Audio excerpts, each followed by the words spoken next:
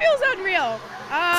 There are no words, but there have been no words for what it feels like to be a part of this team for the entire year. So I think the work we put in during the off-season, during season, we showed up a week early to preseason.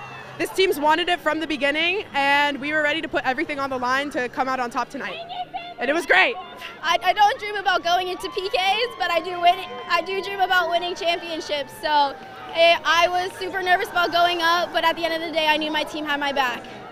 So far, my favorite team to play with, my favorite bunch of crazy girls to be with. So yeah, I feel like just to have won a national championship with them, it's amazing, and we'll go down in history forever. You know, just for everyone to have done such a great, influential part in this last moment, it really shows the strength of this group. So yeah, we're national champions.